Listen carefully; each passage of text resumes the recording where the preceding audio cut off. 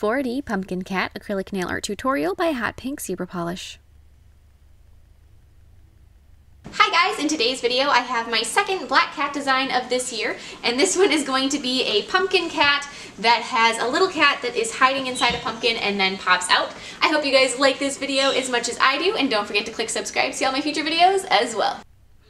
I am going to begin with an overlay of purple acrylic, and so the reason I went with purple for this design is that I wanted the backgrounds for my three cats to all be different, and so I wanted to have one that was orange, one that was purple, and one that was green, because those seem to just be the most classic Halloween colors that there are. And this one really had to be the purple one because you won't want an orange background with an orange pumpkin, and with the pumpkin he also has a little stem on the top, and I wanted that to show up, so I won't want to have a green or an orange background because it wouldn't show off the details as well. So this one had to be purple. After I have the purple layer in the background, I'm going to encase the nail with a layer of clear acrylic to make sure it is nice and strong, and then file it into shape with my e-file, starting out with a fairly coarse bit to remove any bulk, and then after that I'm going to switch to a much finer bit just to go over the whole thing and smooth it out and make sure it's easier to work on top of. Even though there really isn't that much work that's happening on top of it, it's still just a nice little habit. So I'm going to create the two little sides for my pumpkin with some orange acrylic, and this you could do now or later, whatever you like, but it's nice just to have a little platform for that pumpkin to sit on to make sure that there's plenty of space for your cat to go inside of after he is made. And so after you have that done, just keep building them up a couple different layers with orange acrylic. If you have some, otherwise clear acrylic is fine. You can always cover it up later. So that's, food for thought. And after you have that done, then I'm going to make my little pumpkin base. So I'm actually going to take a eyedropper. This is from an essential oil, and I'm going to be painting the top of it with a rough pumpkin shape and some clear builder, or actually it's pink, some pink builder gel, but the color doesn't really matter. That's irrelevant. But just try to kind of get a basic pumpkin shape out of it. If you can't, it's kind of weird to work on top of, that's fine. After that's cured, I'm going to cleanse it with some nail cleanser solution and a little towel and pop that off the eyedropper, and then glue your little rough pumpkin shape to that little platform that you made on the nail. So just put some nail glue on and then hold that in place until the glue sets. For me, that takes 2 or 3 tries just because that's how life is with nail glue and me. And I eventually decided it was easier to just put glue on one side and hold one side in place and then glue the other side. Like I said, 3 tries is what it took. So there, just hold that until it starts to set. After that sets up, sometimes nail glue sets so fast and sometimes it takes forever, and it seems like if you're holding something trying to be still, the nail glue takes an eternity to glue. And if you can't pick up what you're trying to glue, it's glue before you get there, or it's dry before you get there. So anyways, after you have that down, like I said, your little platforms on the side wouldn't have had to be done with orange before, because at this point I'm going to be taking orange acrylic and I'm going to be covering up my little pumpkin base with some orange to make sure that it looks extra pumpkin-y. And if your original shape of your pumpkin wasn't perfect when you're making it with the builder gel, you can go through and with the orange acrylic now you can fix it up and make it a little smoother, a little bit more bumpy looking if you want, as far as like the top and the bottom of it go. So there's the first 2 sides, and then add the middle section, and try to leave little crevices between the 3 sections of the pumpkin and make it look like it actually has the different ridges that a pumpkin has. Just like so. And after you have that 3rd one done, then you're going to want to fill in underneath your pumpkin with some of that orange acrylic, leaving one small opening for where the wire is going to go through that your cat is attached to. So just kind of fill in so that the cat can't follow the bottom of the pumpkin.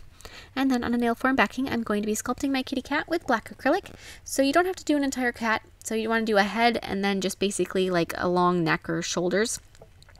You don't have to worry about sculpting in the legs or the hands or paws, whatever you want to call them, and a tail. Just do kind of your basic cat shape. So I've got the head, and then I have that little, like I said, neck and shoulders area. Add her ears, right like so. And then after you have that done, I'm going to I'm going to add a little pumpkin top on it. So I'm going to use some orange acrylic to add just the little, kind of like a hat on my cat, and then add a tiny little green stem. After that, I'm going to take in more nail glue, of course. I'm going to glue a piece of wire to the back of my little kitty cat, and then I'm going to secure that with just a little bit of clear acrylic to make it so that my cat isn't so brittle or isn't so breakable. And then you can slide the wire through your pumpkin in the nail so that the cat is sitting right on the top, and then glue a bead to the bottom so that it doesn't come out and then your cat is attached in there. Then I'm going to take some acrylic paint and add the details to both my pumpkin and my kitty cat. So I'm going to paint a jack-o'-lantern style face on my pumpkin, 2 triangle eyes, and then a nice little smile. I want it to be a toothy smile, so my favorite way of painting a toothy smile, and this is definitely something that I would say takes practice, but I like to outline where the teeth are going to be first and then kind of connect the dots and fill in around the teeth. Like I said, that is something that, as goofy as it sounds, is probably the most difficult part about this design for me, is to paint that little toothy smile, because you're leaving certain areas blank, and that's just kind of something that you have to really think out if you're me. At least I'm going to add a couple little outlines on my pumpkin's ridges and then on the little pumpkin hat on my cat. And then, since you can't really do any black outlines on a black cat, I'm going to switch to white, and I'm going to be adding a couple little white outlines.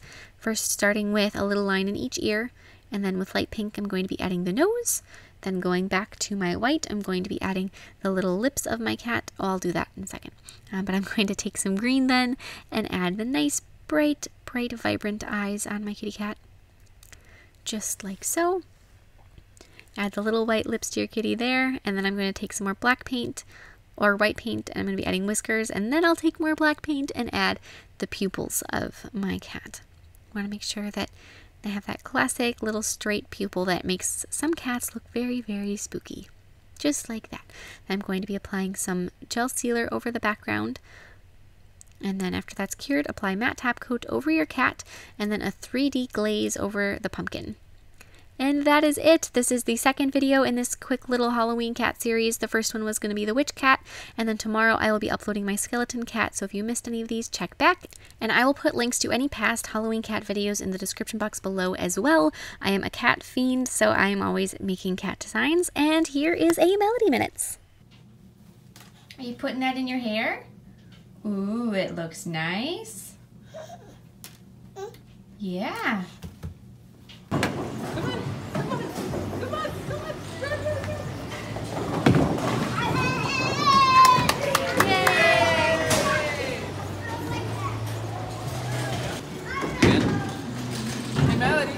Melody, come on.